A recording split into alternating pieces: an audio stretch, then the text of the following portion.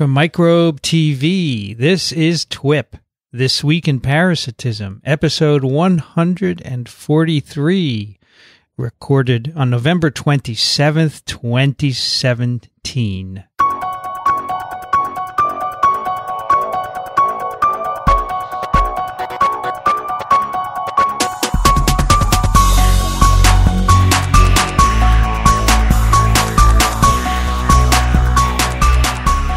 Hi, everybody. I'm Vincent Racaniello, and joining me today, right here in New York City, across the desk from me, Dickson Despommier. Hello, Vincent. And dialing in from a remote location, Daniel Griffin.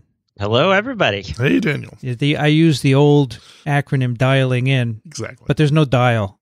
No. There hasn't even been a dial on a phone for years. That's true. Clicking in. That's clicking. right. But Dickson and I remember the dial phones, right?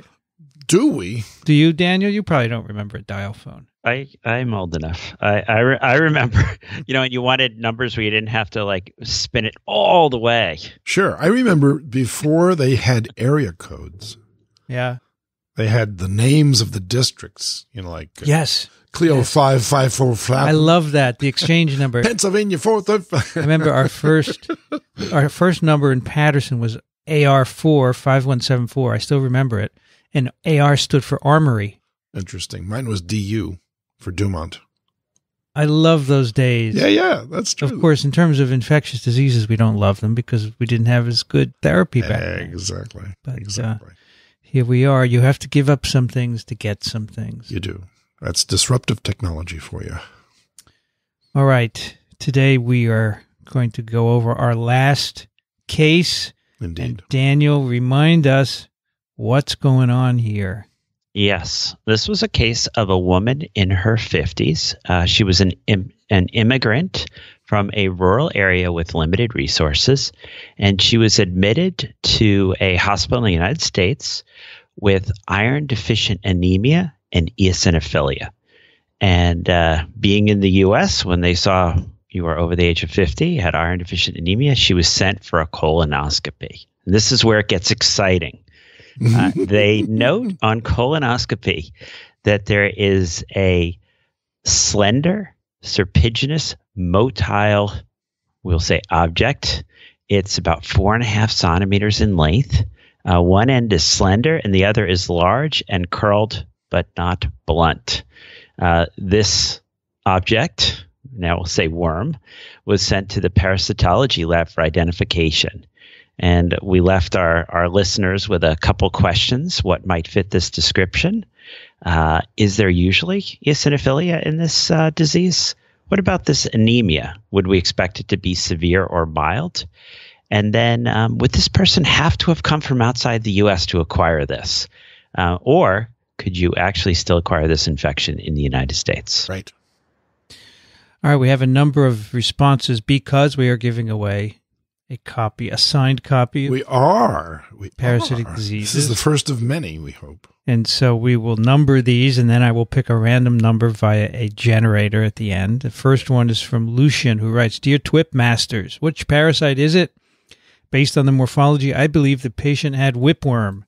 The narrow end followed by a larger coiled end is indicative of whipworm, and the length is within the normal range. In addition, the adults live in the large intestine where a colonoscopy could discover them.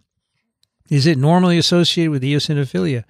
Severe cases can induce eosinophilia. Provides a link for that, along with intestinal bleeding and anemia.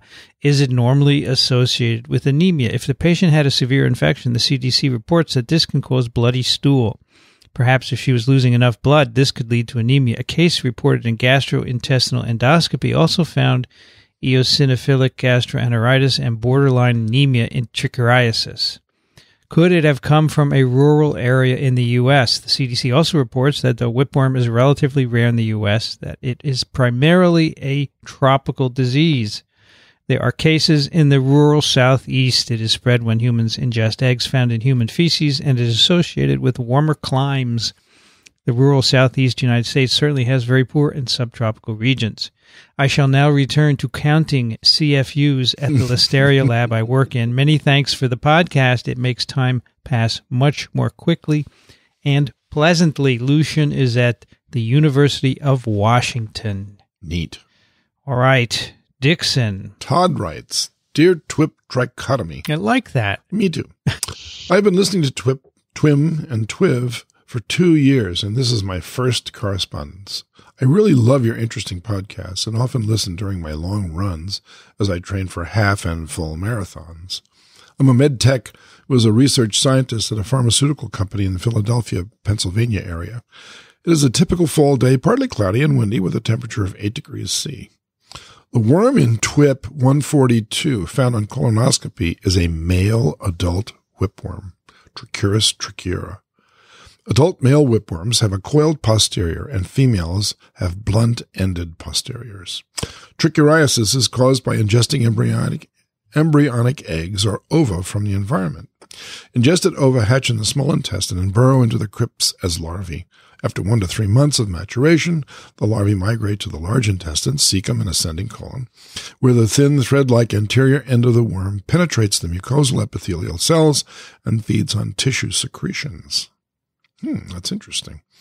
Histologic examination of the mucosa can reveal localized eosinophilic infiltration in the lamina propria. Eosinophilia in the peripheral blood is rarely seen in T. trichiura infections. The posterior of the adult worm ruptures the cell membrane, matures, mates with nearby worms, and la voila, la voix, or there's an ova. In endemic areas, most mild infections lack symptoms, and only patients with severe infections are symptomatic. Symptoms may include abdominal pain, diarrhea, anemia, malnutrition, weight loss, appendicitis, intestinal bleeding, colonic obstruction, perforation, finger clubbing, abdominal tenderness, and anemia. Rectal prolapse can occur in children with large numbers of worms. Diagnosis can be made by identifying the ova in feces. This can be done with ANOVA and parasite screen O&P. Multiple samples may be necessary to see the ova, with some infections never resulting in a positive O&P. Mebendazole or albendazole daily for 3 days is the standard treatment. Right. Discontinued use of pesticides and the use of organic fertilizers causes the spread of this helminth. Humans are the principal host, with infections also seen in lemurs, pigs, and monkeys. 5, I'm learning a lot from this one. 5 to 15-year age group has the most clinically significant cases because of their higher risk of eating soil. Interestingly, young boys are more likely to become infected as they tend to ingest more soil than girls. Infections are most common in warm, moist tropical and subtropical climates. In the U.S., the most common area are areas of the southern Appalachian Range and Gulf Coast states. Keep the informative twixt content coming. Also, I would be very interested in seeing the three of you at a live podcast in New York City. Okay, because we mentioned that last time, and that's the only one who wants. It's the only one. Well, we can. I guess we're not maybe much of a draw. He could visit our studios here sometime. Maybe. All right, Daniel. Anthony writes, recently I noticed on the shelf of an enclosure of one of the rescue kittens approximately a tablespoon of what appeared to be mucus with lumps. After wiping it onto a paper towel, I inspected the material. Without my glasses, I spotted 3 or so worms. Because of the watch spring position, I at first thought they were ascaris. On closer scrutiny, even with diminished vision, I noticed discrepancies. The worms were much smaller, and the width was much less than that of the usual roundworms. After finally fetching a pair of reading glasses, I was able to see that there was another striking distance. These worms were non-symmetrical. One end was much finer than the other, reasoning that probably the only common feline worm that I had not seen before in my eyes was the whipworm. I did a Google image search for that.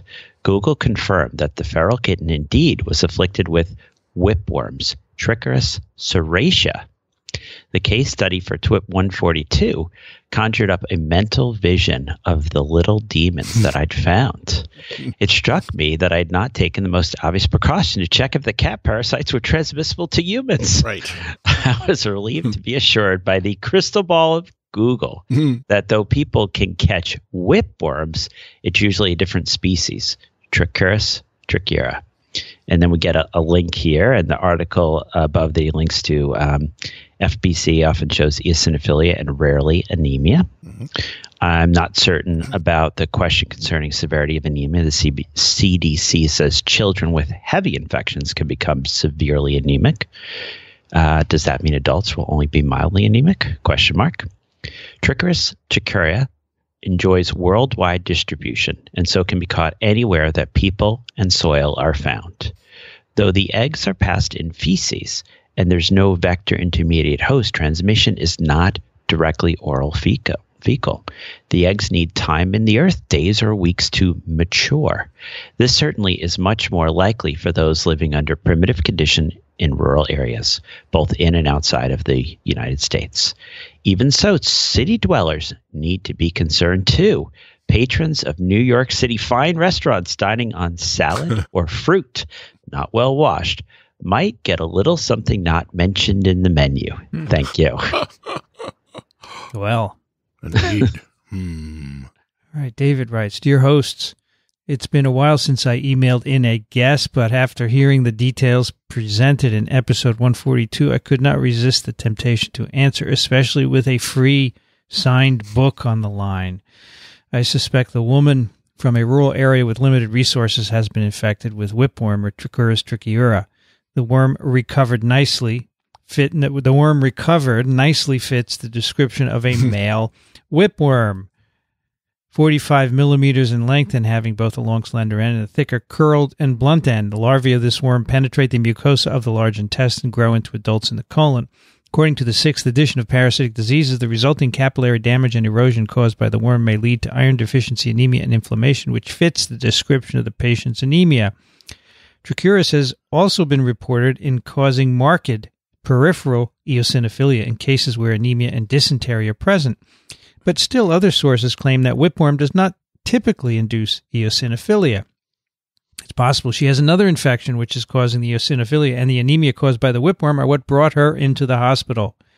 Whipworm infection is worldwide but occurs most frequently in areas with poor public hygiene conducive to soil pollution, a warm climate, heavy rainfall, and dense shade. This includes several countries in Africa, Asia, and even has been widely reported in the southeast U.S., where it is the second most common nematode infection, following enterobius. It is possible this woman is an immigrant from another tropical country where whipworm is endemic, or she is from an area in the southern U.S. with poor sanitary conditions. Thank you once again for the informative and entertaining podcasts. Dickson. Dr. Wink writes, Dear TWiP team, my guess for the 4.5 centimeter motile worm in the large bowel is Trichuris trichiura. The size and shape and location are all right, and it was motile, suggested by the name whipworm. The textbook says it can cause anemia. Thanks for everything. If I win the textbook, I want to donate it to somewhere like Haiti. Thank you, Wink. I guess we should say if Wink wins, we should ask people too if they want an English or a Spanish version, depending on where, if they're going to be donating it. Yeah, absolutely. Haiti, maybe Spanish wouldn't be quite as helpful, but it might be more helpful than English. I'm not sure. All right. Melissa writes, Hi, TWiPians. After sniffing around and following the clues for the last case study, I'm finding this quite fun. I wonder if this is what my dog feels like when I do nose work with him. Okay. Gee. We'll have to ask him. Here's my guess for this TWiP. I think Trichuris trichiura fits the description of the worm. I looked through the photos and descriptions of size in parasitic diseases to figure out what it could possibly be. Well, wait, let's stop right there. She already has a book, so she could... No, that's not true. Sorry. This could be the electronic, right? It could be the electronic version. That's right. I looked through the photos and descriptions of size in parasitic diseases to figure out what it could possibly be. Once I got to Trichuris, I thought, wow, so this is what Daniel meant by one end is slender and the other is large and curled.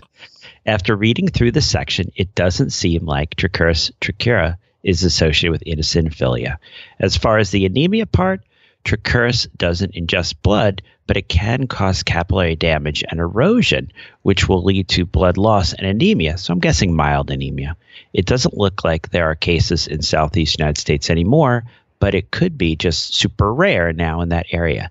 I think this female patient most likely picked this up from outside the U.S. in a developing country with poor sanitation, since the eggs of the worm are excreted in human feces. Hopefully, my guess is correct. Moving on to your question, if anyone will come to TWiP in New York for a book signing. I'd love to go, but alas, it is too far. If you have it in San Diego at UCSD, I would definitely come by. Please keep the case studies coming. I'm having a blast searching around for the answers. Sincerely, Melissa. Well, that's a yes, right? Absolutely. Absolutely. All right, another Melissa writes, Dear TWiPozoites, I just discovered this podcast and I am hooked.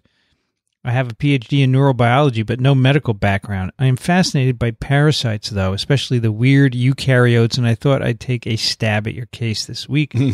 This case seemed like a good one to start with because they actually found a worm, or a slender, serpiginous motile object, as you described it. My first thought was a Tinea tapeworm, as there is a width differential between the head or scolex and the mature proglottis at the tail. However, the worm described was only 4.5 centimeters long, which would be tiny for a tapeworm, and furthermore, one end of the extracted worm was large and curled but not blunt. Size and morphology therefore rule out tapeworm. Next idea, an intestinal fluke. I could find only one fluke that attains this size, Fasciolopsis busky. Eosinophilia and anemia would fit with F. Burkey. Is it Burkey or Busky? Busky infection. However, the shape described doesn't match a fluke, so I ruled this out as well. After 2 strikes, I moved on from phylum Platyhelminthes to phylum Nematoda. I found a nematode that matches the size and shape almost immediately, and this is my official guess, human whipworm Trichuris trichiura. All right, a few little information here, which we've heard that it's worldwide. Southeastern U.S., 2 to 3 million people infected, usually asymptomatic. So I surmise the patient has a moderate to heavy infection based on anemia, more than 50 worms. Eosinophilia not present in all patients. Paniker's textbook of medical parasitology states that eosinophilia may be present in early stage of the infection. A paper from 2014 suggests about half of patients with trichiura infection display eosinophilia, although this paper studied indigenous Australians in remote communities. And I don't know how far I can generalize this result. Anemia is not normally a symptom of light infection, but can be associated with heavy infection. A cursory PubMed search turned up a few studies of anemia in children or pregnant women with trichuriasis, but I couldn't find a good reference for levels of hemoglobin in infected non-pregnant women. So I'm not sure, but I'm going to go with mild anemia, as anemia in pregnant women seems to be mild even with a heavy worm burden. Treatment mebendazole. I was fascinated to read that this probably works by inhibiting tubulin polymerization. She should also receive iron supplements for the anemia. I would love to hear your thoughts on deliberate infection with T. trichiura for diseases such as IBD. Thanks, and keep up the awesome work. Dickson. Ulaiha. Hey, TWiP team. Long-time listener, first-time answerer here. I just want to thank you all for all your hard work reaching out to and enlightening thousands of listeners like me. Based on the information Daniel has given, I would suspect that this is a case of trichuriasis, the infection of the body by the whipworm Trichuris trichiura. These roundworms, when found in the body, localize to the cecum after reaching adulthood and can grow to the listed length of 4.5 centimeters. Interestingly, the worm recovered from this patient would have likely been a male, as the posterior end was described as curled, in contrast to the female's typically blunt end. Eosinophilia is a common phenomenon in trichuriasis and other helminthic infections, so this is also a match. As for the reported anemia, I suspect it could be related, as the infection can elicit bloody diarrhea in affected individuals. However, I would guess that the anemia would be rather mild, unless, of course, this individual had been experiencing bloody diarrhea for an extended period of time. Info not given. Finally, there are those infections. Are these infections only found in immigrants? Well, epidemiologically, trichuriasis is common in most underdeveloped areas of the world where it is contracted via the ingestion of eggs and contaminated food, water, or fecal matter. Maybe not. Maybe not the last one. It should be noted, however, that there are cases of whipworm that are reported in the southeastern portion of the United States. This according to the CDC website. As mentioned in earlier TWiPs, this region still lags behind the rest of the country in terms of technological and societal advances, leading to the perpetuation of some of these infections and ailments. Keep up the great work. It's always a pleasure to listen to you guys. Regards. From Ithaca. He's from Ithaca. That's your old stomping grounds, Vincent. Yes. He says, P.S. Of course, P.S. I was wondering if I could suggest an episode, either at TWiM or TWiP, dedicated to Borrelia burgdorferi, the etiologic agent of Lyme disease. I have personally been affected by this disease and subsequent illness, now termed post-treatment Lyme disease disorder. But the Lyme disease realm is rife with controversy, societally, scientifically, and now legally. See article below. So it would really be interesting to hear what you guys might be talking about it. There is even a world-renowned Lyme disease center at Columbia run by Brian Fallon. Regardless, thanks again for everything. Hey, Daniel, are you an expert on Lyme disease? I guess I'm going to say yes. Okay, good. We'll do an episode sometime. Do you ever have a case of Lyme? Oh my gosh. Here on Long Island, we see about 30,000 cases a year. So it's sort of hard to practice infectious disease here and not become something of an expert. And I think my parents conspired to put me into the world of infectious disease. Because I look back so here I was in high school, and my parents were living in Greenwich Village, right, the epicenter of the HIV epidemic. But they had a weekend house in Lyme, Connecticut. Oh, bingo. Just when there was this very interesting tick-borne fantastic ailment on the rise. Amazing. All right, so we'll do an episode. We'll talk about it, and Daniel. I'd love it. Yeah, it's a fascinating disease. Well, there's an interesting Columbia connection there, too, by the way.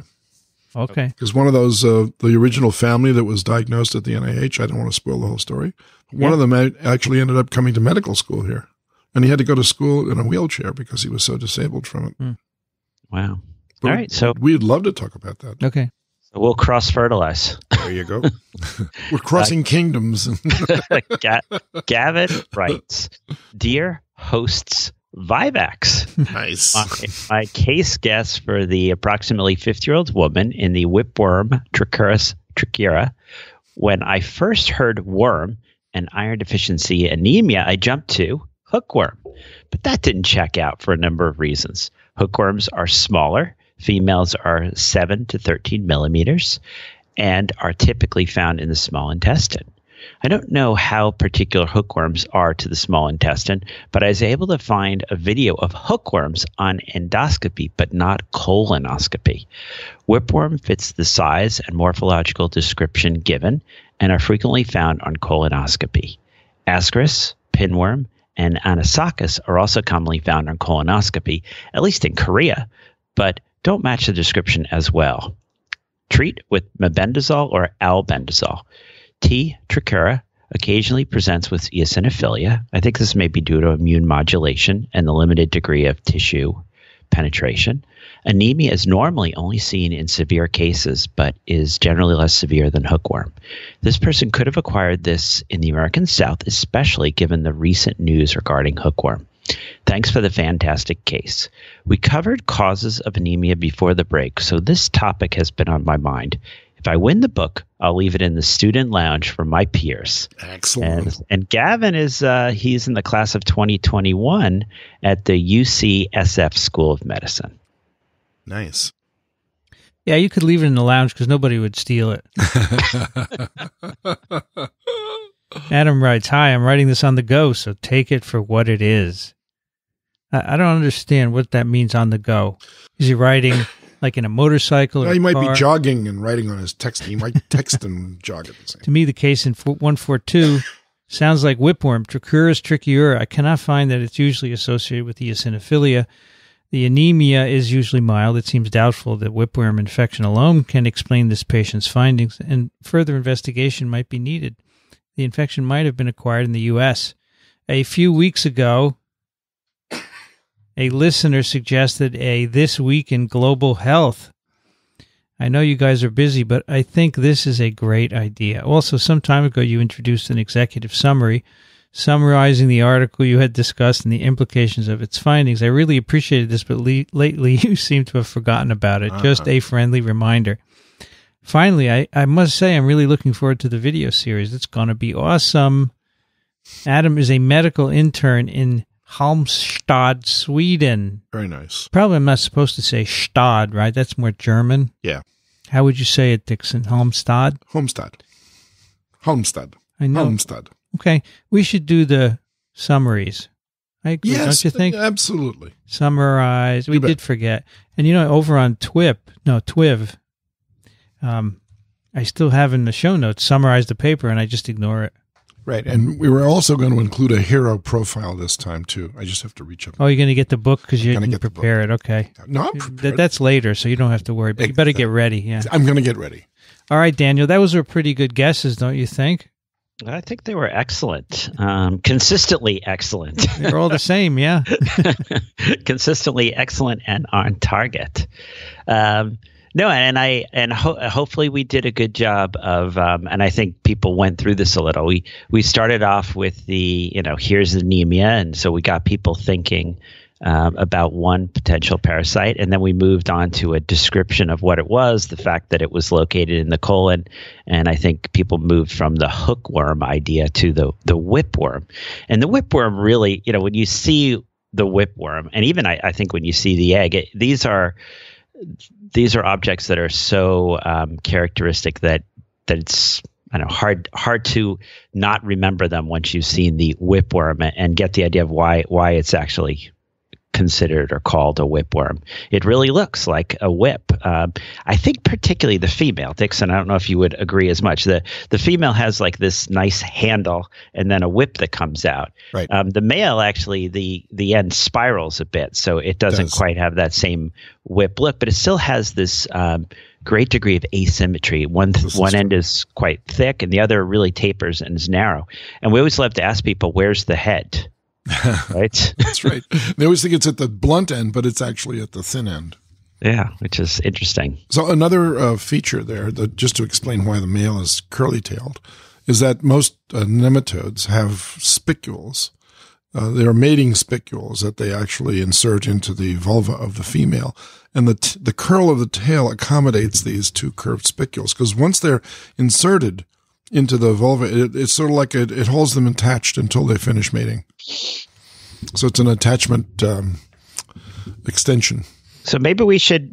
So there were a couple of questions that I brought up for people, but I think again to go back to what we promised we would do. Let's start off with a little review of the life cycle, right? Exactly. And I think that our listeners, our email writers, went through this a little. But one of the first things that we need to think about is how do you contract this? And so it is through ingestion of embryonated eggs, right? I think that's an interesting concept. So I remember, what was it? Something like, I'm going to go back here, almost 30 years ago, Dickson, when you were teaching me parasitology. Almost 30 years ago. And you hear these things for the first time. Why do I have to remember L2, L3, embryonated? Why did they care about these? Right. But maybe you want to talk a little about this concept, embryonation. Yeah. So, of course, every egg has to embryonate. Let's just take the most typical example that everybody can remember and recognize, and that is a chicken egg. Which came first, the chicken or the egg? Well, the egg came first, obviously. And so the egg sits in an incubator, and it incubates. It's allowing the embryo inside to undergo its development. And that takes time. And the time frame that it takes depends on many things. And, of course, it depends on the genetics of the organism, but it also depends on the time that the embryo takes to fill up and use up the food source inside the egg itself. So for chickens, I think it's 21 days. And the egg yolk is the source of food, and the chicken it's self-contained, obviously. So when the egg hatches, out comes a little version of a chicken. So when you look at these eggs, remember we discussed Enterobius as one of the fastest embryonating organisms on Earth. It takes 6 to 8 hours from a single cell to develop into a fully developed larva. That's an incredible rate of multiplication and differentiation. Trichuris, on the other hand, takes almost a week. So one of these people who wrote in suggested that fecal contamination could serve as a source of the infection, and I reacted a little bit at that point because I thought this person probably forgot that the egg has to incubate for at least a week before it's infectious. you can't ingest the feces of a person who was infected and catch this parasite this way. So it has to sit around for a while, and that usually occurs in the soil. So that's the reason why the embryonation period is so important, because sometimes people will come back from a trip, like it's a 3-day trip, let's say, and they come back and they have diarrhea, and I don't think they would come in and say, "Doctor, do you think I have worms?" But the doctor might think, "Well, where have you been?" "Well, I went to the Dominican Republic for a 3-day jaunt to like a Club Med or something like this. And I came back." And they said, "Well, gee, I wonder if they could have worms." Well, you know that they can't have trichuris or ascaris for that matter, because they both have the same incubation time in the soil to develop from a single egg that's fertilized to a fully infectious embryo. And that's the reason why it's important to think about this delay of about a week. And sometimes it's even longer depending on the temperature at which the egg embryonates, because in some semi-tropical regions, it could take up to 2 weeks for this to occur. Mm-hmm. Yeah, so I think that's the first part we'll start with, to reinforce over this concept of the eggs in many of these parasites will continue to mature. The egg matures, it becomes embryonated, finally it becomes infective at this point. Then is ingested, right? So it's not direct. You don't catch this from people. Nope. You catch this from eating dirt. So stop eating dirt. Once you eat it, once the eggs are ingested, the larvae are going to hatch, right? So back to our eggs are going to hatch in the small intestine. And then there's a migration phase. And where are they migrating? But to the colon, where they will mature. In this maturation, again, this is important for the clinician to know when they're thinking of the diagnosis. It could take up to 90 days before they start producing eggs. Correct. And so again, if someone is thinking about, we're going to do our O&P, you got to be thinking. I just finished some CME I was doing recently, and it's the world of infectious disease is about this concept of things take time, is these incubation periods. That's right. And so the adults mature in the colon, and there's males and females, and they're doing stuff that males and females do. Right. And that Dickson's with spicules and all. And only then do the eggs start to pass out into the stool. That's right. And when they pass out in the feces, they have to end up in soil, right? So this is why great sanitation systems, if you are defecating into a sanitation system, these are not going to find the dirt where they can undergo this embryonation. So you can actually interrupt the cycle there. But if you don't, in many parts of the world, if the feces ends up with eggs in the soil, they can embryonate, and then somehow that can end up back. Now, what is it, North Korea, where they use night soil? Not just there. Half of the world uses night soil. Half of the world. Yeah, I'm glad you make that point, right? Because in the news, can you believe North Korea? It's like, well, actually. That's right. That's half. Call it night soil? Well, because it's collected usually sometime during the night and then collected and amassed together the next day and mixed with a little water and thrown out on the crops. That's why it's called night soil. But I want to come back to another point. Daniel, do you remember when I gave you your lecture 30 years ago, I mentioned this time period under which you acquire the disease and then the time period when it starts to produce eggs? What is that period referred to? I bet you know. You're quizzing. Because I think we should probably use those terms now. So should we talk about patency and pre-patency? Exactly. I know you got an A in my course. So, and that's the reason why you're one of our steady contributors to this parasitism. I'm making this all up, everybody. We're so pleased to have him. But that's exactly right. So the pre-patent period for this thing is long. But you could still detect this in one other way, couldn't you? Sure you could. All right. Are you going to tell us, Dickson? No, you already told us. That's this case history. Yeah, exactly. And that's interesting. in this case, when you see this adult, shall we say, we don't know if this has actually reached patency, shall we say. Right. We don't know if this adult is actually producing eggs yet. Nope. But it was discovered on a colonoscopy, right? Yeah. So you said they suspected she was from the tropics, so they automatically did a colonoscopy? No. The thing was, you're in the U.S., you're over the age of 50, and you have anemia. Got it. So they thought about bowel tumor and things like that. Yeah, it probably was. Yeah, and I think actually the decision to do colonoscopy had nothing to do with parasites. It had to do with colon cancer concerns. Right. And a lot of these are discovered by accident that way too, I must add. Yeah. That's a very interesting concept. Incidental. An incidental finding. Daniel, were you there when this worm was pulled out, or these worms were pulled out? It was interesting. I was thinking as we were going through the emails, for me, this was more of like the elevator conversation. Hey, you know what we found? Yeah, okay. Right. That's right. And there was, I guess, the only input from an infectious disease person was, are you going to give her some medicine? Exactly. But one of the responses was really insightful in the sense that this might be a trivial infection. She might have only a few of these worms because they only saw one, right? Mm-hmm. If you think about the picture that we demonstrated in our book, and I'll find the page for it, it's a picture of a small child with a rectal prolapse, and you can actually make the diagnosis by looking at the worms on the rectal prolapse. There are so many of these worms. It's on page 212 of edition 6 for parasitic diseases. It's a figure 17.5. The worms are profuse in numbers. In this case, they saw a single worm. So you'd say, well, she's an adult. She's probably got a normal diet, and she's still anemic, and she's got a worm. Did this worm cause that anemia? And do a stool examination. If you do, you might find something else there too. So yeah. Daniel, after we're finished discovering what the cause of this worm, what the name of this worm is, and I think everybody agrees what it is, then we have to jump to the actual diagnosis, right? Yeah. So, I mean, in this case, I'd say we know from the description, we were told by the parasitology laboratory that this was whipworm. They removed it, right, to send it out. But they also treated her with albendazole for 3 days. And that's a little bit of a difference. Some worms you treat for 1 day, some you do for 3. And I think for a lot of people it might be a lookup how many days you're going to treat them. But then a couple things that we asked in our questions, I guess we'll go through these. What fits this description? Whipworm, we got that. Is this usually associated with eosinophilia, and particularly with as mild as we're describing here? I mean, they did a full colonoscopy and they saw one adult. Right.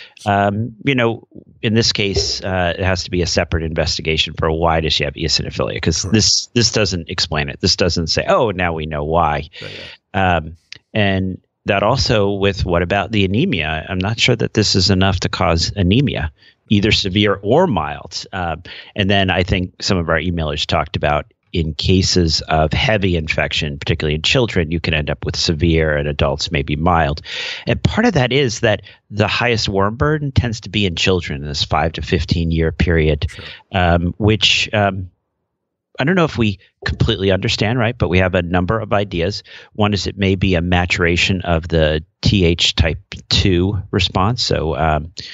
So we may be seeing a maturation of the immune system, but also as we get older, I think we eat less dirt. There's sort of a peak dirt ingestion phase of life. We lose that urge. Particularly for males, right? Males eat a lot of dirt when they're between 5 and 15. Right. We start dishing it as an older person, but we don't eat it. Yeah, we dish it out when we're older. But and then the last one, which I find really interesting before we get, I think, where you're going is, so does this person have to leave the U.S.? And we don't know the incidence of a lot of parasitic worms, soil transmitted helminths in the U.S. But as we're realizing from some recent work, which I know Peter Hotez has been involved with, yes, that's right, is you do not need to leave the United States to find soil transmitted helminths. We have a significant problem within our own borders. That's right. So I don't feel like this person would have to leave the U.S. And the interesting issue you could actually ask is, how long had this person been in the U.S.? Because these worms don't actually live that long. And so that could help you if you sort of said, she said, oh, I came here a decade ago. I wouldn't think that we would see an adult worm after a decade. No, you're right. I agree with you. And so you can look a little bit there. So we could ask we can ask the following question then, and I'll just be the innocent bystander here. After you've treated this woman, did her eosinophilia and anemia go away? So I don't have much follow up past this worm part. Too bad.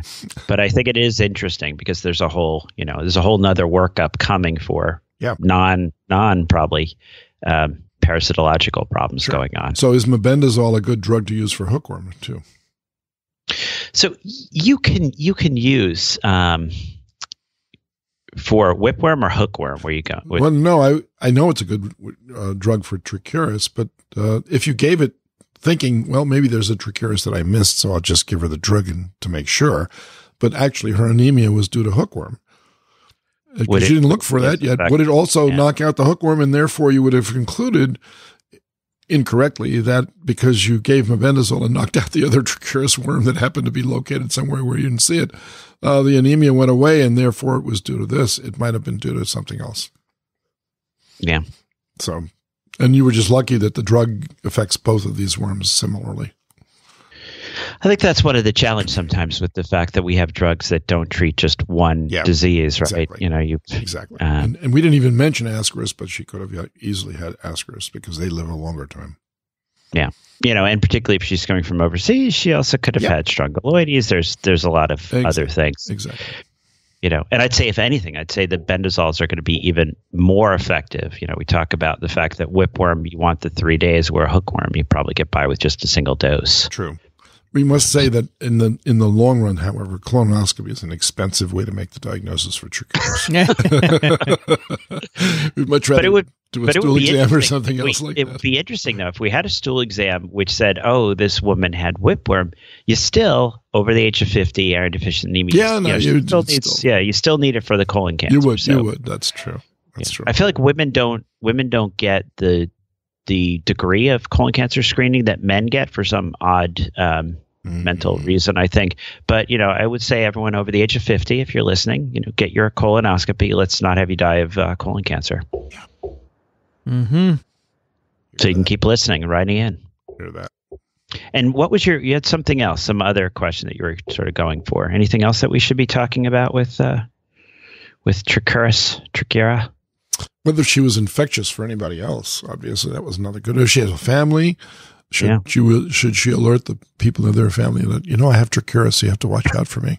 The answer would be no, as long as she used the sanitary facilities that were available, which were not available where she came from, perhaps. Or that isn't even necessarily true. I mean, she could have accidentally ingested this at a restaurant, or maybe from one of her kids coming in from outside and playing and that sort of thing. So there could be a different take on her lifestyle based on where she's from than the fact that it's not sanitary all over. I mean, of course, they might have flush toilets, but they may also have an outdoor problem related to, let's say, the use of feces as fertilizer and something like that. Yeah. Dickson, at this moment in time, what percentage of the human population has at least one kind of worm in their intestine? Two-thirds. Two-thirds? Yeah, it's around two-thirds. Wow, it's a lot of weight. And that's excluding Enterobius, right? So that's, another thing we never consider, but we should, is calorie deficiencies. All right. These are malnutritional situations, which we're feeding worms. We're eating the right amount of food. We're just not getting it to the right place. And so without these worms, that amount of food might be adequate to continue a normal life. So, getting rid of them is a major goal to strive for. I was going to say that question that you asked, Vincent, has been asked quite a bit lately, right? Mm-hmm. With the North Korean, because of course we use that with our propaganda to talk about how horrible North Korea is and how wonderful the U.S. is, but it came up, and you saw a various number of answers depending upon which parasitic organisms were being considered, from 1/3, half, 2/3, and I think that was nice that you brought up something like pinworm. What do we say? Ascaris alone, about 1/3 of the planet. So you're 1/3 of the way there just with one of them, and then you add 600 million with another, and then it's pretty amazing, the parasite burden. And schistosomes, and there's a lot of worms out there, folks. There's a lot of worms. Yeah. There's a lot of worms out there. That's a great title. And they want to come in here. They do. They want to join us. They do. They think we're great hosts also. Yeah.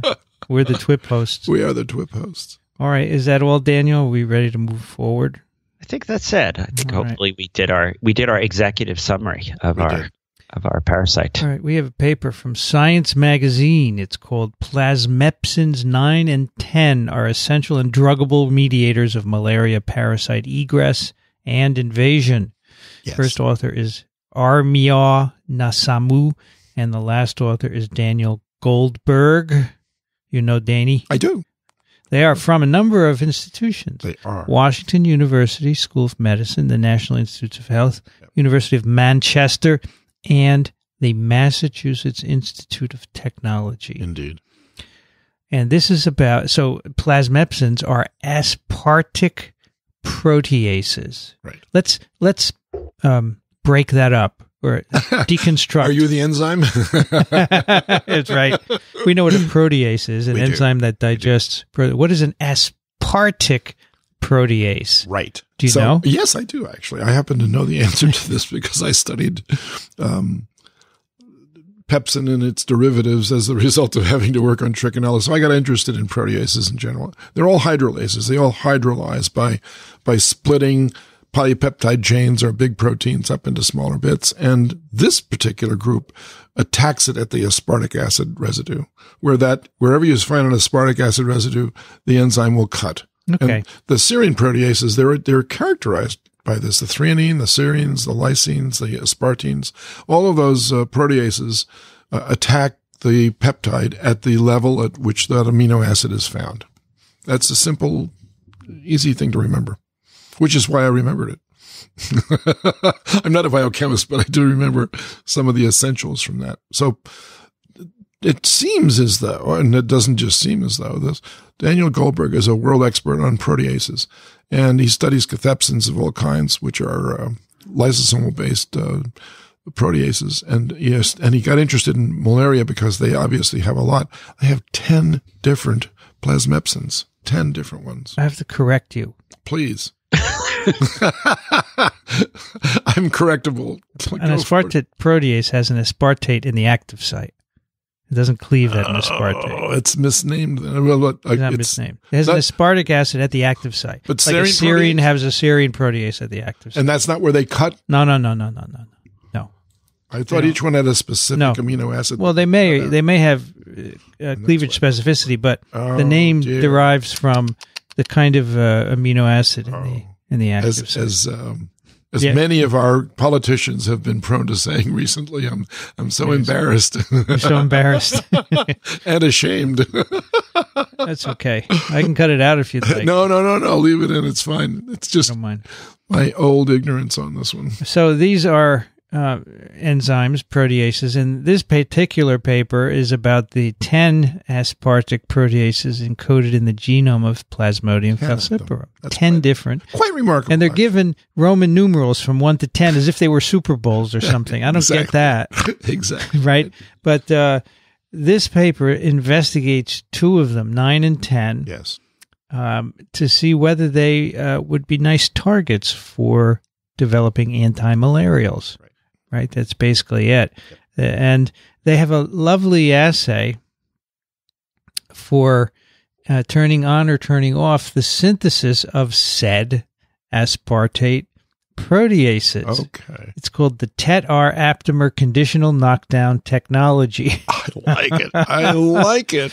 Essentially, what they do is they use CRISPR to edit the genes encoding these proteases. They insert a stem loop structure which will bind a tetracycline repressor protein and block translation. It's amazing. Okay. And they can control whether the TET repressor blocks or not by adding a small molecule that binds to the TET repressor. So anhydrotetracycline will bind to this and block it from translational repression. So if they remove this from the medium, this small tetracycline analog, then you'll get repression. Okay, so you got to remember that because we'll talk about it. Take out TET, you're going to get translational repression. Right. All right. And so they do this for 9 and 10 genes. Yep. All right, to create 2 different Plasmodium falciparum cell lines. All right. And they show that, in fact, this system works. They can look at protein levels. And Dickson, here's my first Question. They say we see I a got major. the first one wrong. This is your second That's question. okay. We see a major decrease in target protein levels in late stage schizonts. Right. Why that stage? Well, because they have all the cycle growing in vitro, and the assumption of this paper is that these proteases are essential for the ability of the parasite to enter a red cell or to leave it. And then it has nothing to do with the growth of the parasite inside the red cell.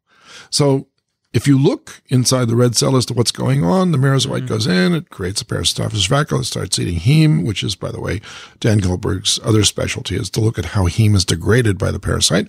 And what's that called when they take the iron that's left and they put it in something? Yeah. Well, they make hemozoin. Hemozoin. That's right. Thank you. And that's a waste product. But guess what? It turns out that some of that heme is used by the parasite also to make its cytochrome Cs. Yeah. So that's very interesting too. That's a side note. But the point is that the late schizont is the stage which then bursts out of the red cell. All right. And that's the one they want to look at. So they looked at, and they say there was also decreased replication. Right. Of what? The schizont? Yeah. Fewer schizonts. Right. Because when they fail to break out, then they can't infect a new red cell. And then, therefore, the reproduction is down. So there you go. Right away, they have a result. They have a result. 2 paragraphs of the paper. Right. They show when you knock down these that result probably took 3 years to aspartate find out. proteases, you get lower replication. Right. So then they want to know what's the stage that this is happening. Exactly. Right. Exactly. And they look at the effect of depleting on the cell cycle progression. Now, here, Dickson will have to help us again. Oh, dear. with these stages. So, okay, yeah. So when they take down these 9 or 10, when they knock down 9 or 10, they develop normally until they reached segmented schizonts. Is it schizonts or schizonts? Either one, they're both correct. Or I can't say that. Schizonts. That's like schizophrenia. That's the same derivative. It's a divide. It's divided. So schizonts, the merozoite starts out as a single entity, and then it undergoes a very complicated replication. Okay. And they're all connected together until the very last moment when they split apart, leaving the hemozoin inside the red cell, and then they burst out to infect new red cells. Okay? So here, this is about 44 hours. Right. Normal development. Right. And then after that, between 46 and 52 hours, normal numbers of schizonts egressed. Yeah. No matter whether they had this 9 or not. It means egress means he leaves the old red cell. However, in the condition of repression, they had 1/4 as many rings, new rings. What, they went to a jewelry store and bought rings? They bought a signet ring and they said, "Wow, that looks just like my grandmother." What does that mean? New rings. Well, it means that the merozoites that were released after the schizont stage, they broke off the stems they were all connected to, and now they're individual infectious units. They could not get into another red cell. So there was an egress defect. An infection. It's an invasion defect in this case. Well, they say here a similar 1/4 as many new rings, right, with either one knocking down, and 80% had egressed with the tetracycline, which means they're making the protein, whereas only 36 had egressed in the minus tet. Okay, culture. so that's definitely an aggression thing. And then they say, even taking this egress defect, we observe fewer rings, so there must be an invasion phenotype, which is what you're talking about. Exactly. Okay. So they've got both looking. They have to look at both stages. So we have egress and invasion, and P.T. Barnum would be proud. Well, there's one born every minute, isn't there? Is that what he said? Yes, he did, actually. That's true. That's very It's too bad we're not talking about hookworms, because that is a sucker born every minute. So P9, this is the summary, is involved in invasion, and P10 is both egress and invasion. Is both. That's okay. correct. So they've got the... they got good data to back them up. It's very nice. Lovely. Yep. And they wanted to know where these proteins were in the cell. This is one of your favorite things. I right? love this part. If you were working today, you would have so many more tools. I would. So they could put tags on these proteins and see where they're going. And you love this tag. They put a fantastic tag on. Come on, tell us what it is. Epitope tags. Yeah. And they could do immunoelectron microscopy. Exactly. P9 was found largely in the bulbs of rhoptree, secretory, organelles that are involved in invasion. Right. And P10 was found in exonemes. Right. Which is involved in egress. What the heck is an exoneme? Now, what's this ROP tree? Rope tree. Rope or ROP, either one. It's not quite like Skizon and Skizon, but it's close. Rope trees, right? Rope trees. So rope trees are common in all of the apicomplexa. Apicomplexa includes toxoplasma. It does. What else? Cryptosporidium. Right. Cyclospora. Wow. That's right. So it's a structure. Yes. Involved in... It is. It's a subcellular organelle which has a tube-like structure to it that exits through the apical end, which is the attachment point that the organism uses to start its invasion. Mm-hmm. And it's a complicated looks series. Like a rocket, because it looks like it has fuel tanks. You know what it looks like? I do have a cartoon version of the Merozoite that I posted to you.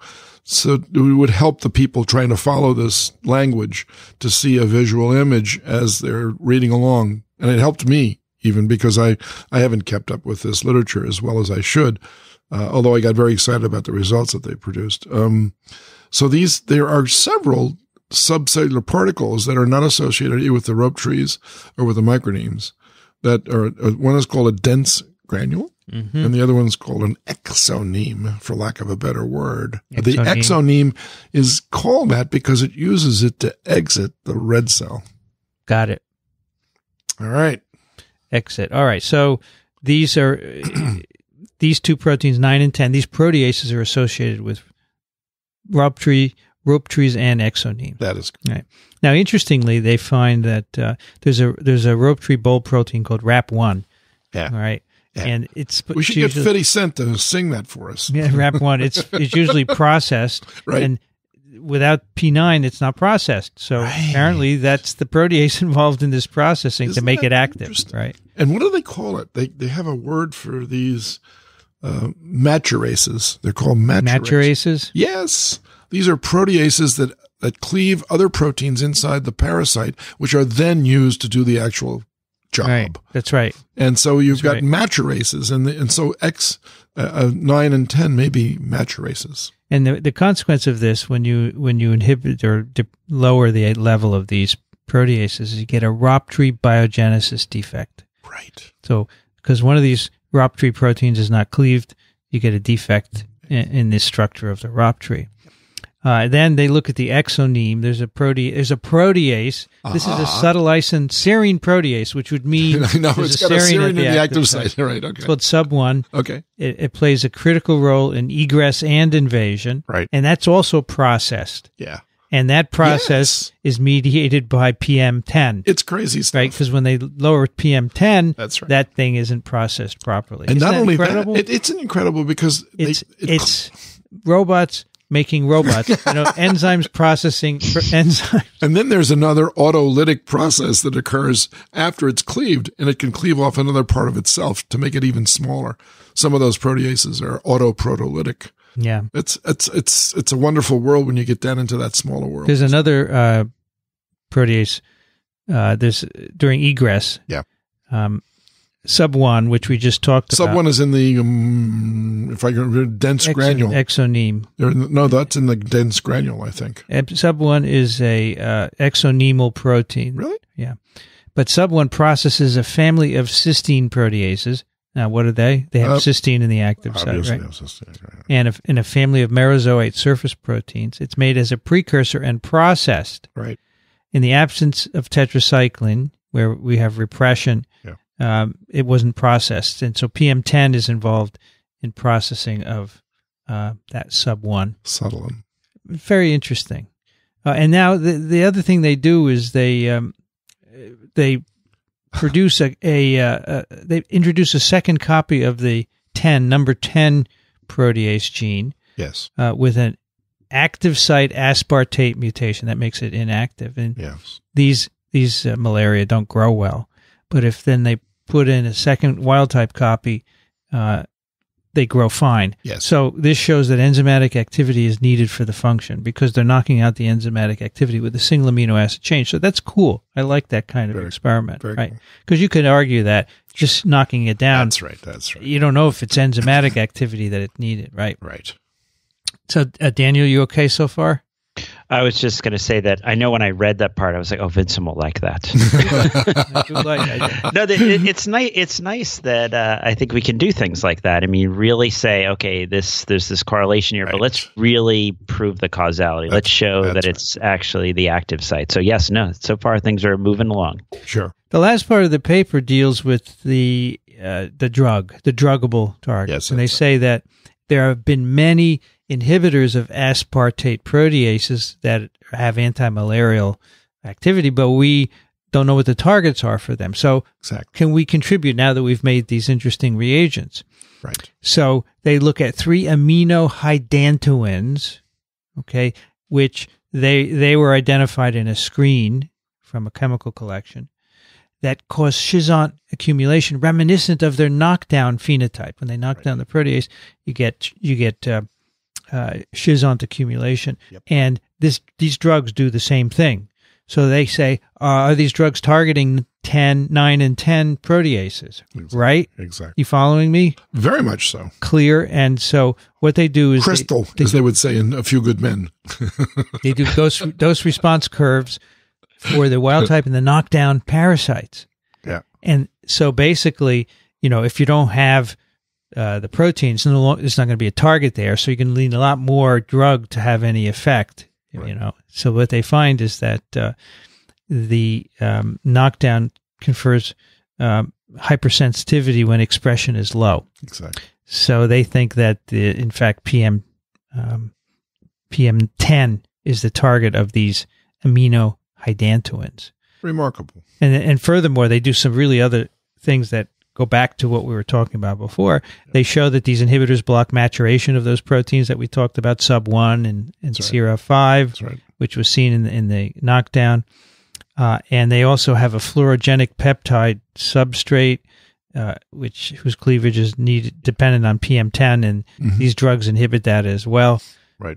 And then finally, they say this other drug they have, CWHM117, which also targets these proteases. This has oral efficacy in a mouse model, so therefore PMX, which is the target of that inhibitor, is a good target for anti-malarial chemotherapy. Isn't that very cool? Exciting future. They've opened up a new approach. So basically, this paper has investigated 2 proteases, aspartate proteases in Plasmodium. What are they? Plasmepsins 9 and 10. They find that they're involved in ingress and egress into what? Ingress or invasion? and egress from where? Into what and from where? They all originate inside the red cell. When they break out, they're now in the bloodstream. And where do they invade? They go back into another red cell. So in and out of a red cell. In and out of a red cell. Okay. And they seem to be targets, these proteases seem to be targets for known drugs that inhibit malaria. Exactly. They show that they could possibly be used. And so these are kind of nice reagents for also doing more drug screens. So one danger here, of course, would be that unless they can target the aspartate or the serine, then there's a chance for mutation, which would get around that block. Well, of course, always, right? So it's better to get 2 or 3 things. 2 or 3, exactly. Multi-drug treatment, right? Yep. Just like HIV. Yeah, exactly right. That's what I was thinking about. Daniel, what do you think about these proteases as targets? So, I always feel like there's a lag, and as you guys were just starting to touch on with, let's say, HIV or tuberculosis, where we realize you have a challenge, you treat it with an agent that's effective for a while, and what do you get? You get resistance. So I think it's really just a matter of time before we start looking at malaria the same way and saying we need to be treating with dual drug therapy so that we don't end up with the emergence of resistance. And so I think it's great that we're starting to find more potential targets, because ideally when you treat malaria, I think, in the future, we will not treat someone with just artemisinin as our acute and then maybe doxycycline as our second. We'll have double therapy at all stages, targeting 2 different mechanisms to reduce the chance of developing resistance. Because, think about how many hundreds of millions of people are infected with malaria? How many millions of people are treated? The numbers there where whatever therapy you use, you end up eventually developing resistance. So I think this is great. As they describe, they have a mouse model of malaria where they can try these inhibitors out. They have a really nice high throughput screening method now. Yes. We're understanding at a better level what we're actually targeting. I think these are the kind of tools and studies that we're going to need for the future so that we can stay ahead of malaria. That's right. Dickson, what did you like about this paper? Everything. I loved it. And I loved it from start to finish because, let's say 80% of what I read I understood. I'm glad that you cleared up the CRISPR-Cas9 and you didn't mention the hemagglutinin fragment that was used as the immunolocator. HA tag, yeah. It's a fantastic. It's like a short. It's like 10 amino acids. It's brilliant, though. It's brilliant. Allow antibody. Because you know that you're not going to get a cross reaction to that strange organism. So let me explain it a little better. Please do. So you have this proteins. We don't have antibodies to these proteins. No. It would take months to purify the protein, inject them into rabbits, make antibodies.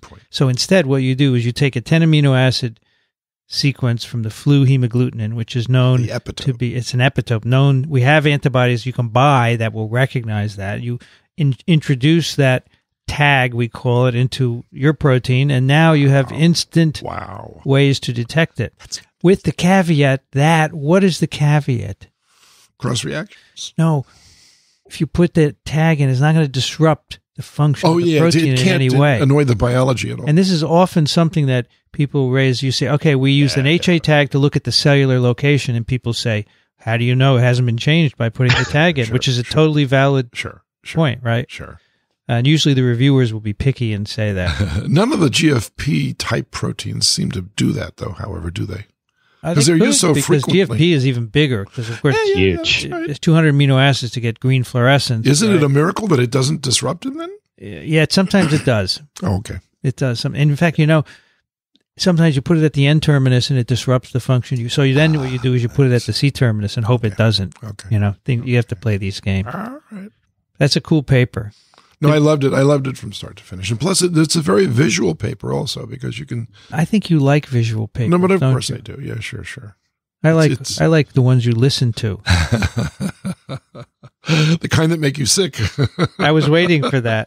Just remember, aspartate, serine, cysteine, proteases. Yeah, I'll get it straight. That's the amino acid. I'm sure I knew it when I had to, but it's okay. Slipped through a crack in my my plaqued brain. Do you know what an aspartate protease would cleave? I don't know what the specificity is. Let's look. Don't know. Aspartate protease specificity. We'll ask Dr. Google. I think it can actually be fairly broad. We'll see. And it's because it's using an activated water molecule. So you have, I think, each enzyme, and that's probably the challenge here, is that you don't have the specificity of, saying, oh, now I know exactly what this will cleave. They tend to cleave peptide bonds that have hydrophobic residues. Okay. All right. So there you go. It can be many different sites. Hydrolyzes at that point. All right. Why don't I read one of our heroes? Do your hero. Who is this hero? Well, this hero, we're doing these alphabetically. We're working our way through the book. Oh, you're going to have me as a hero? Thank you. We are. And do you feel like we got our executive summary in there? Yeah. Hopefully at the end. Do you want to try it again? You can do it again, but I think we did, yeah. No, I think we did. So. They did, and by the way, I enjoyed that part of the paper also. What's that? Because they had an executive summary at the end as well as an abstract at the beginning. And it was easy to read, easy to understand. Once you've read the paper, you go back and look, oh, yeah, that's what they did. It was just spot on. Okay. Good, clean work. Who's the executive, our hero, sorry? Our hero today is Joseph Bancroft, M.D., Bancrofty. Oh, there you go. He was born in 1836 and he died in 1894. Joseph Bancroft's lifelong passion for medicine was augmented by his interest in edible plants, and he conducted research aimed at improving disease resistance for some important commercial crops, for instance, wheat, sugarcane, bananas. Bancroft also worked on leprosy and was the first to describe the adult worm of Wuchereria bancrofti. It bears his name and that of Wucher. He suggested that lymphatic filaria might be transmitted by mosquitoes, an idea that was later championed by Patrick Manson, who was given credit for describing that portion of the worm's life cycle. So he was a forerunner and had vision of good biology and was very broad in his scope of interests and was a physician on top of all of that. So I think that he's to be commended for his ecumenism with regards to his view of science. It's all related. Wuchereria, Bancrofty. Well, and corn and wheat diseases, all kinds of other things. If you throw that all together, he would have been a very interesting man to have at the dinner table. I think you have his picture up on your wall. I do. Yes, I do. In fact, that's where this one was derived from. I had to copy it. So wouldn't you like to have dinner with someone like that? You know, where the conversation could go from one kingdom to the next. Really, if he's paying, yeah. And then eventually he would say, oh, by the way, don't eat that. Oh, it's too late. Oh, I'm so sorry, Dr. Racaniello. We'll have to see you in my clinic. That's a disadvantage of going to dinner with a parasitologist and just having to. You don't do that when I go to dinner with you. I don't. No, I would never do that. The three of us went to dinner recently and you didn't mention. No, we didn't have to. We had a good, nice parasite-free dinner, as I thought. I don't know. Maybe it had some trichiura. Well, hopefully they were cooked. If you have a salad, though, you know. This is true. Or sprouts, bean sprouts. You're raising all kinds of interesting issues here that we've covered before. Good. That was our hero. That's our hero. Much. Now, Daniel, would you by any chance happen to have a case for us? I do actually. Why are you surprised? I was actually distracted by the use of that word, ecumenism. Ecumenism? Really? What'd you do? Look it up? Is it ecumenism or ecumenism? I was trying. It was ecumenism. Yeah. Okay, interesting. Anyways, so this is a case. Hopefully, people will enjoy this one, and they like them all. I think they do. Okay. So this is a case that goes back a ways, and I did this on purpose. I always pick cases on purpose with particular characteristics because I have something that I want to talk about on my soapbox, right? So this is actually a case from the 1990s. This was seen by a colleague of mine quite a while ago. And this was a boy in his late teens, young man in his late teens, who initially presented to an emergency room in the United States with a chief complaint of visual disturbances. He also had itching that was so bad that he could not sleep. Now, he had recently immigrated to the United States from an area in Mexico, Oaxaca. And he had come to the U.S. in search of work, right? This is back in the 1990s. And maybe we'll talk a little bit about Oaxaca to get sort of setting the scene. So he's asked to describe what life was like back in Mexico. And in Mexico, he lived in a very modest dwelling with dirt floors. There was no running water, so he got his water from the local river. Now, maybe some of our listeners have been to Oaxaca, but there's a river that runs through, say, sort of the western edge of town. And he was the one whose chore was to go get the water for the family. He reports that there were dogs, many farm animals, lots of insects near his home in Mexico. Okay, gives us a little bit of a background. On exam, we're going to jump to that. He has tender nodules on his head. His skin is very irritated from scratching. And on his eye exam, he has small punctate lesions on the cornea. On the right cornea is what we learned. What I will tell you, I'm going to give you just a little bit more information. I think you guys probably have enough. I think everyone probably has enough. He ends up being referred to specialists who are going to get involved. The punctate lesions in the ER, they actually call in an ophthalmologist because of the vision. And that's I was actually asked this question recently, is when you're in the emergency room, like what doctors are available? And there's, in a lot of facilities now, we have board certified emergency physicians, but they can call in specialists if they feel like this is something that's very time sensitive and we need something right now. So he was actually seen in the ER by an ophthalmologist, and then he's referred for further diagnostics. Another case of visual disturbances. Indeed. We had one recently. With itching. Did we have itching in that one also? This one has itching, though. This one has lots of itching. Yeah, that one had no itching. No itching in that one, yes. I think it's useful to look across all of our cases and try and, tie things together to see commonalities and distinctions, right? I totally agree. To hone your diagnostic acumen. Right. Acumen. That's right. Or okay. acumen. Acumen. All right, that's a good one. It is. Now, let me see if there's anything else. And this boy, aside from these issues, he has no other medical issues as far as we know? Not that we know of. He's not HIV positive, right? No, he's HIV negative. And what you told us he gets water from the local river. Where does he get his food from? So, the nice thing, I guess I'll say, in parts of Mexico is that there's, lots of beans and corn, and so lots of corn tortillas, beans, some rice. I'm sure he eats vegetables as well. I'm sure he ate vegetables. Wow, these beans and corn, that's making me hungry. And pigs.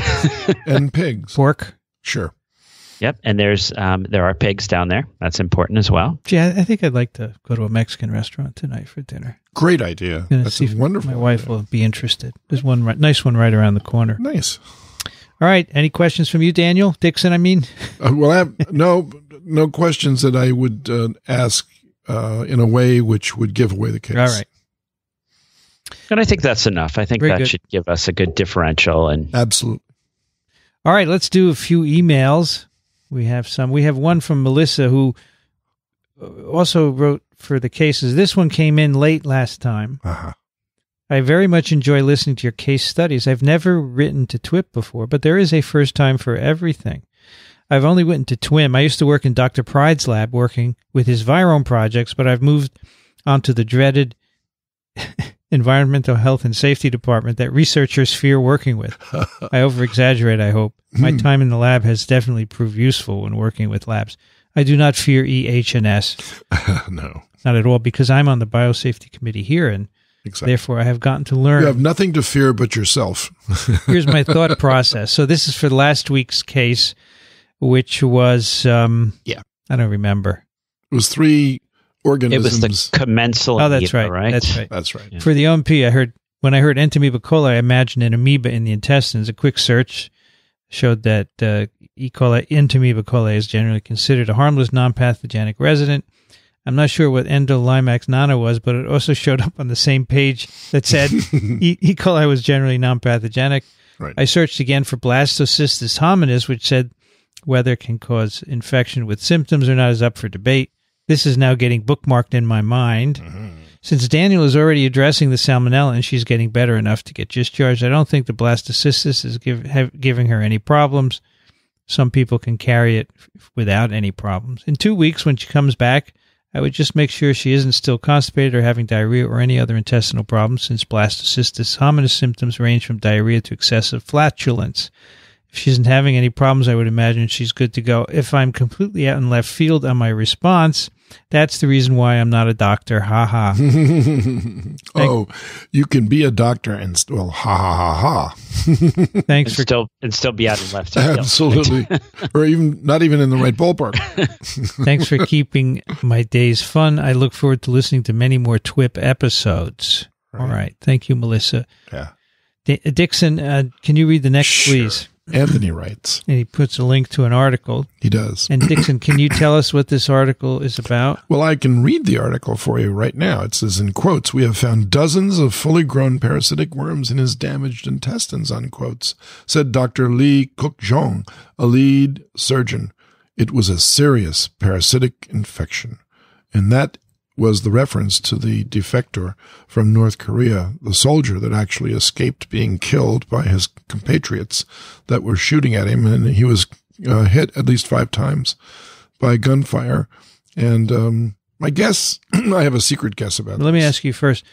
So he must have had an abdominal damage. That's why they're down there, right? He did. That's exactly. And when they were sewing him up anastomosing his intestines. They found worms in it? When they opened him up there, they were, because it blasted right through part of his small intestine. I see. Yeah, they actually showed a picture of it. My guess is that his North Korean buddies were not aiming to kill. That's my hope, that they were trying to allow him to escape by not shooting to kill. And they didn't, and therefore he was able to escape. These were Ascaris worms, right? Well, they didn't say what they were, but we're about to. It says, during a news briefing this week, Dr. Lee showed photographs of worms as long as 10 or 11 inches. Experts in parasitic worms were not surprised, however. They said that the finding was consistent with the broad sense of conditions in the isolated, impoverished North. You know, that's a slam at North Korea. I'm going to tell you right now that if you had been a defector from Thailand to Cambodia, you would have found the same thing. What about Alabama? Yeah, well, we're not going in that direction, but that would be consistent with the findings. Defectors to the south have cited the existence of parasites and abysmal nutrition. Because it lacks chemical fertilizers, North Korea relies on human excrement to fertilize its fields, helping parasites to spread, the experts said. That's what half of the world does. So that North Korea is well within the limits of normal, considering the fact that it's a very poor country, and it's poor probably because it's spending all of its discretionary money on nuclear weaponry, etc., and not on public health programs. That's my take on that. That was my own injection of politics. So take it for what it's worth. Daniel, I don't know if they look through all of his intestines, right? So maybe there are some worms left inside. In which case, would you treat him with a drug to take care of that, or what, Daniel?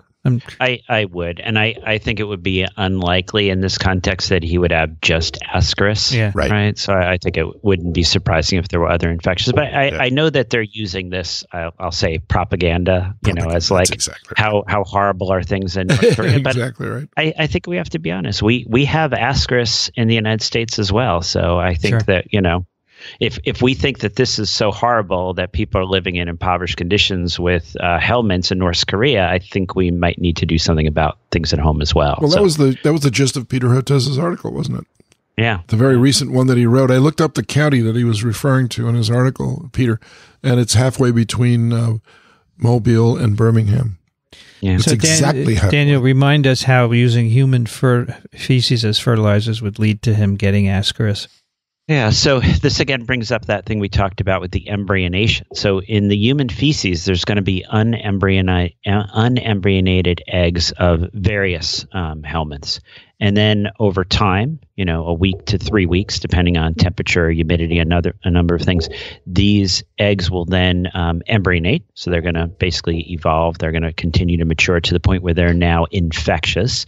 And then when you ingest the food, so let's say you have a nice salad and you haven't gotten everything off of that. And it is amazing.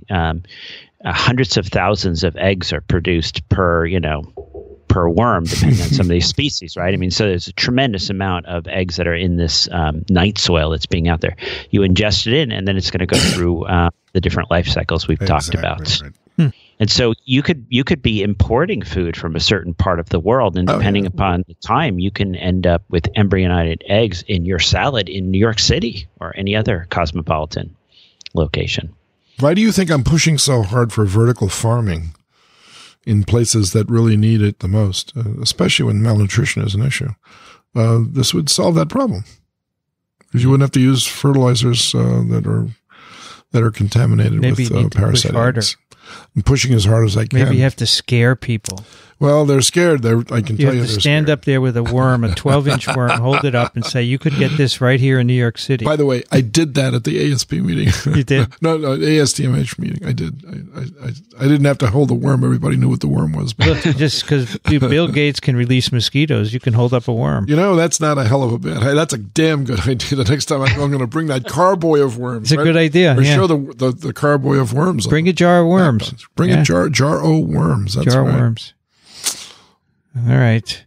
Daniel, the next one is for you. Anthony writes, I found fascinating that the tropical medicine to neglected tropical diseases were now at global medicine. Mm-hmm. This new normal clearly is a facet of the global village. Yeah. It's also a harsh reminder that McLuhan's prediction of a tsunami of primitivism enabled by technology was not a promise of perfection, but a prophecy of doom. That's Marshall McLuhan, I presume. Referring to, sure. Do you know that he predicted a tsunami of primitivism enabled by technology? Why is that? Because people so would... you don't have to do anything anymore. It's all been done for you. Yeah. Sure. Yeah. Autonomous everything's. I was thinking of that today, in terms of, everyone has a cell phone, and has anyone ever... So Apple made smartphones, and everyone buys them, and other companies make them too. But did anyone ever stop to think whether this was a good idea? No, of course. Everyone's walking around looking at their phones. And I saw an article in the Times today, which is going to be my pick on TWiP this week, but I'll give you a preview. It's an article which suggests that, it's by this teacher who doesn't let her students use laptops in her class because she says students don't learn as well. And there's some studies that support that. When you type really quickly, it's just going through your head really fast. Whereas when you write it, there's evidence that you pick it up better. So, this technology might not be all that good for us. Yeah, or at least misused technology. How's that? Well, I don't think using a laptop or a cell phone is misusing it, but it just might not be. No, in class, it might be a misuse of it. Whereas if you go home and you use it for review, it might be good. Yeah, I'm trying to figure out the irony because I read one of those studies this morning, coincidentally, and on my computer, and then I emailed it to my 17-year-old who will read it on her phone. Yeah. And so it was easy to get the information out.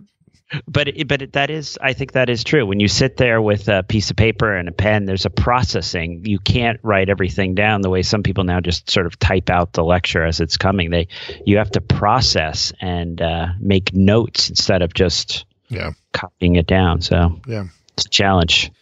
The next one's from Bill, who writes, I'm even further behind listening to TWiP than I am on TWiV, but perhaps now that the baseball and college football seasons are over, I will catch up. A friend just shared this Navy Times article. Ever heard of this before? The VA continues to get lots of bad press, but perhaps they can figure this out. As a Navy veteran who spent time in Southeast Asia, I was stationed in Bangkok and living in a downtown hotel in 1975, I am concerned. So this is an article in Military Times, which is showing that a lot of the veterans who were in Vietnam have liver flukes. Right. And they say here that this is a slow-killing parasite.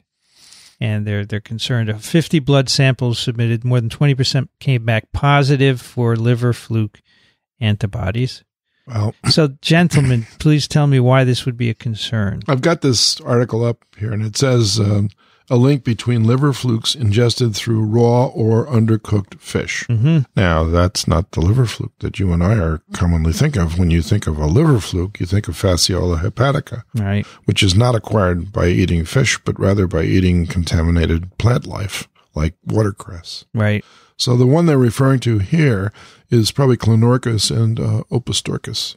And the slow killing is the cholangiolitis, the cholangiocarcinomas that you get by long-term exposure to the secretions of the parasite. So it means, of course, that all the veterans of Vietnam should have had their stools examined, and if this parasite was found, they should have given them the right drug, so they shouldn't have this anymore.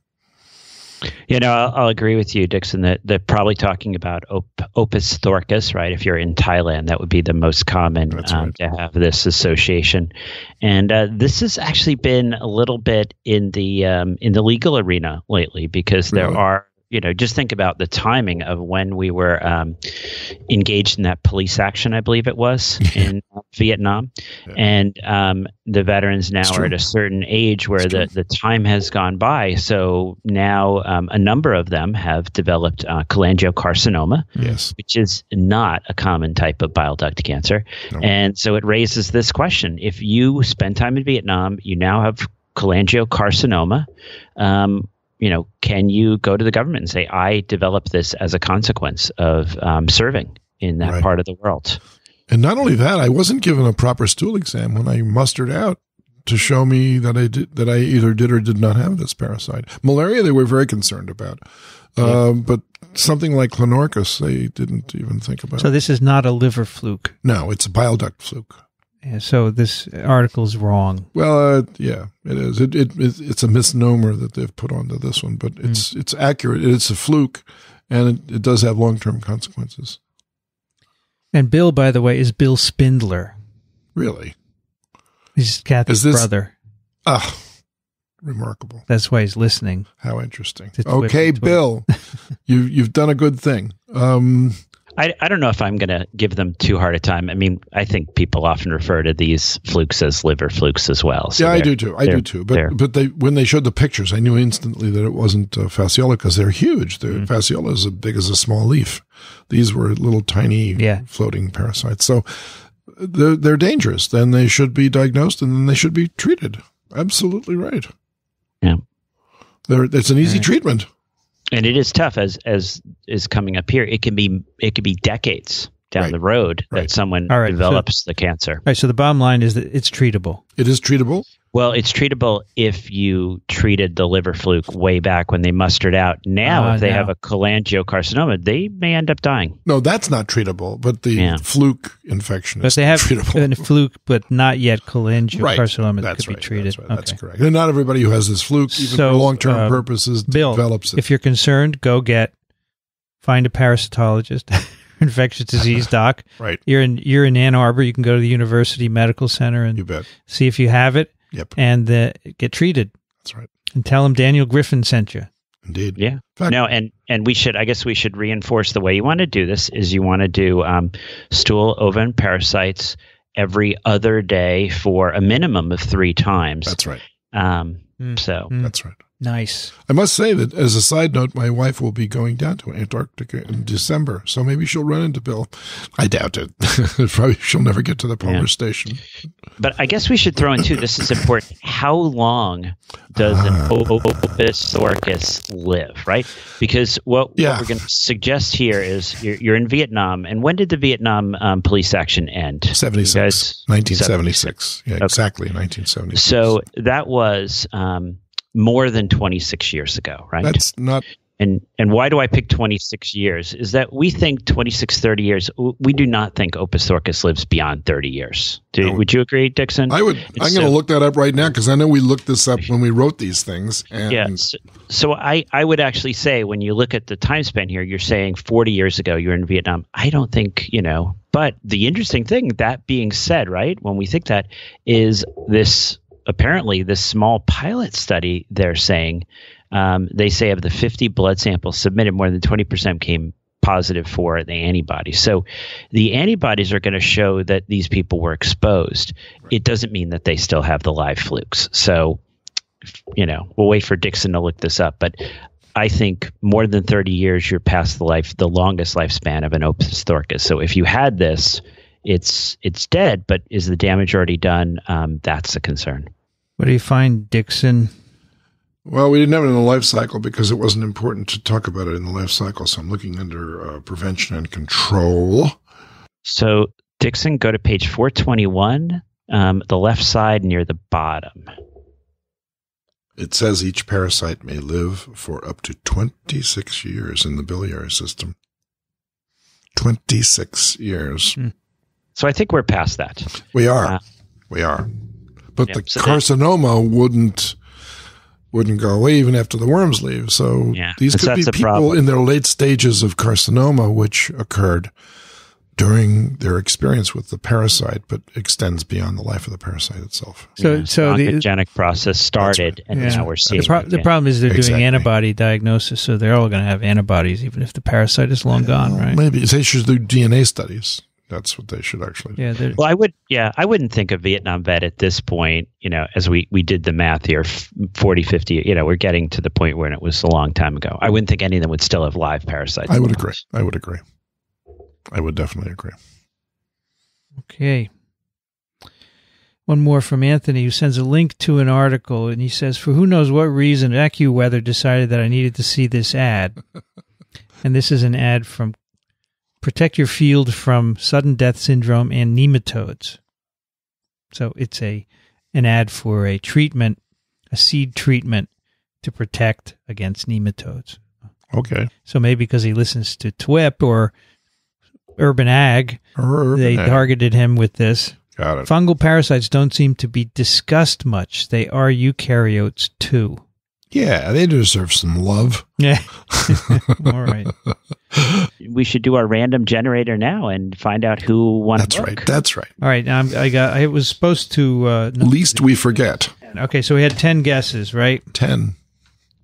Random number generator.org. Generate a number between 1 and 10. Are you ready? Roll the dice. Roll the drums. Generate number. Number 6. Ta-da! Who's the winner here? It is one of the Melissas. Melissa from UC San Diego. UC San Diego. There you go. Winner. Coming at you.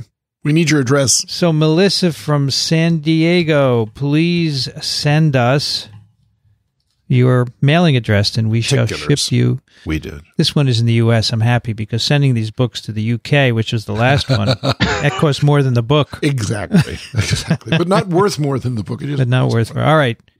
Okay. Congratulations to Melissa. That's TWiP 143. We are screaming down the road towards episode 200. Yeah, it's going to be a while. It'll be a while. It may be coincident with our meeting in Austin.